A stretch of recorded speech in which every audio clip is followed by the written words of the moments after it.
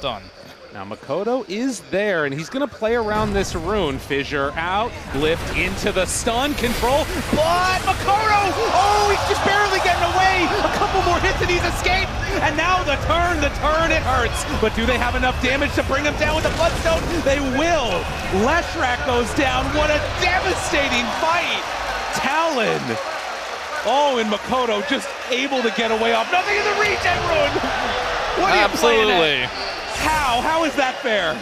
I mean, if you're a Talon fan, you're pretty happy with this. We were talking time and time again, this Rebellion draft is not meant to go into the